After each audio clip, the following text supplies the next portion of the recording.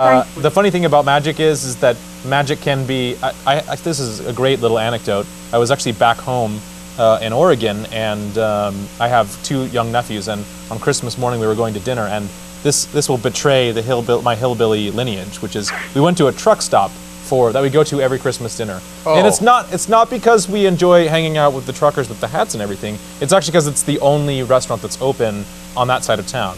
And there was a guy there who was part of the truck stop ministries. Have you seen these guys? You probably haven't. They were on Religious. Right, they were in Bill Maher's movie, right? Yeah. Yes, they were totally there. So he had like he had a collar and he had a name tag on and he had a shirt that said Truck Stop Ministries. And I can tell he used this on kids before, so he did like this funny magic trick with like a rubber band in his hand, and I think I was able to actually figure out how he did it at the end.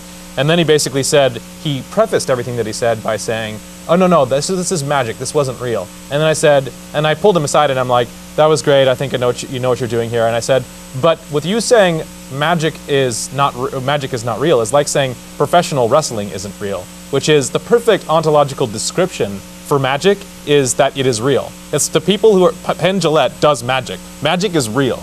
Now, the thing that you're supposed to be tricked into thinking that's actually happening, what's happening is not real. But magic itself is real. It's completely and totally real. Well, as Job from Arrested Development says, illusions, Michael, not tricks.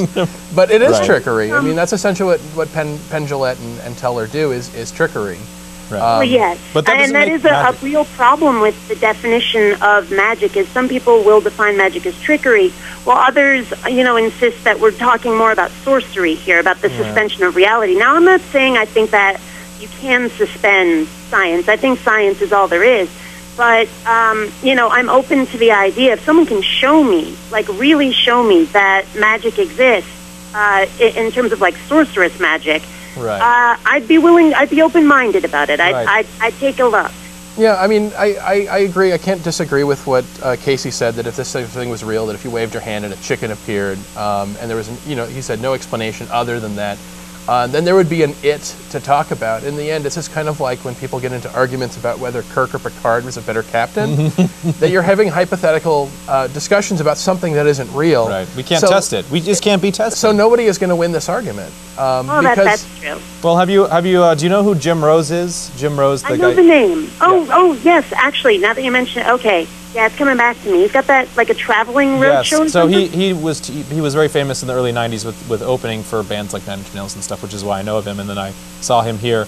He did this great interview with Michio Kaku, who is a physicist who does a radio show, and he has I don't remember, Snake Oil was the name of his book, I think, and he has this great story where there was a illusionist that goes in and basically went in and did a study about belief, and he went in and they're at a university and they took 4 or 5 professors, and then he did some kind of illusion, and even this illusionist was able to fool these professors into thinking that something that didn't actually happen happened. And it was not because there was actually something crazy going on here. It's that even the people whose minds are the sharpest honed to be skeptical can be that weird brain failure can be tricked when something happens, when some weird little illusion happens. And these physicists were actually like, wait a minute, we need to study this, not actually realizing that someone was brought in here specifically to fool them, to fool their fancy schmancy educated brains. I think that's why a lot of these prominent skeptics, whether it's Penn and Teller, James Randi, or Harry Houdini, who is kind of like,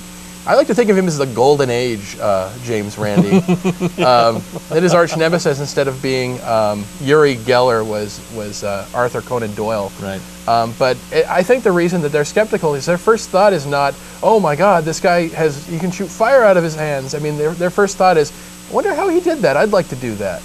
And I think that's the sort of mentality they have. Right. Well, I mean, this is why on my YouTube channel I constantly advocate empirical testing. You can pick that channel address if you want to. Yeah, definitely. We'll let you go ahead and call out the URL if you want to. Okay. Well, I mean, if you just go to YouTube and type Bionic Dance, all one word, into the search bar, you'll find me. I've got almost 200 videos. I'm about to make my 200th later today. So. Oh, congratulations. Perfect. Well, thank you for calling, Kate, and I appreciate the topic. Glad for the shout out. But we need to move quite along because I don't think Mike's even got to his topic yet. No, absolutely. And I love your show, and let's hope we get some CS callers, right? I hope so. Yes. Thanks so much, Kate.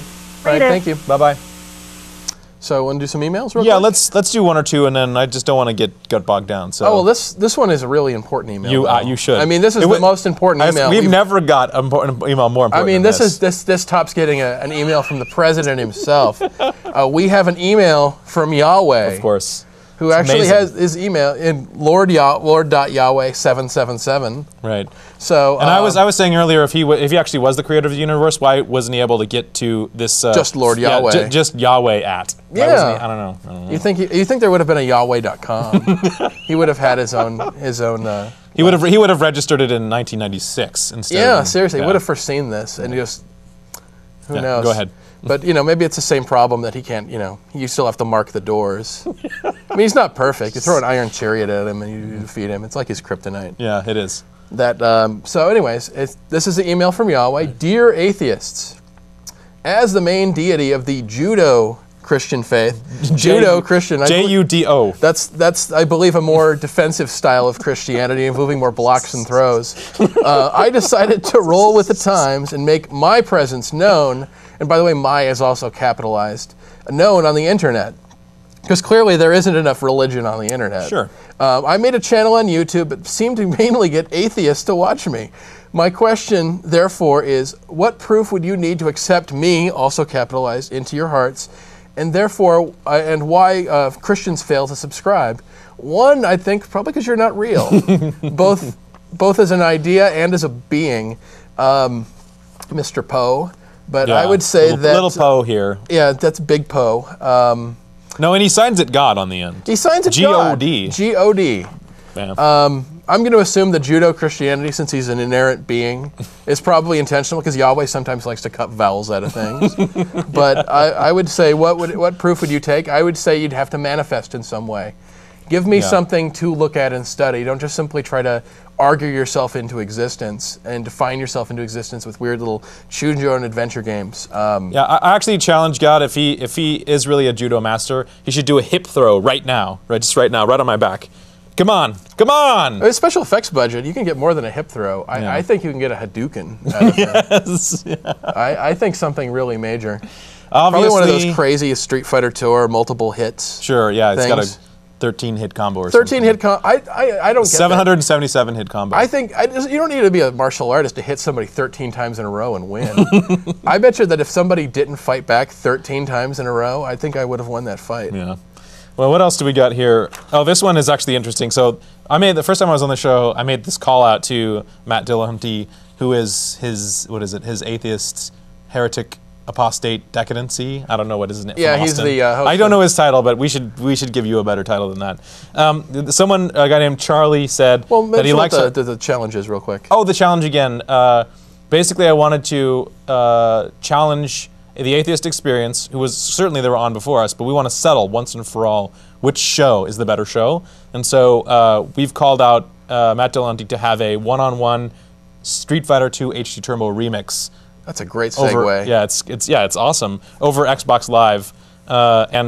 We've sort of coordinated. We're gonna have actually a live streaming event going on here, which will be sometime in the near future. I know that I talked to Matt through Facebook a bit, and actually his initial reaction to this challenge was, "Oh, this is gonna be trouble," because he did nothing but play Street Fighter II while he was serving in the Gulf. Right, where he's birthed in Kuwait or whatever. So it was just it was going to be painful for Casey. That's before he mentioned Casey was a world champion.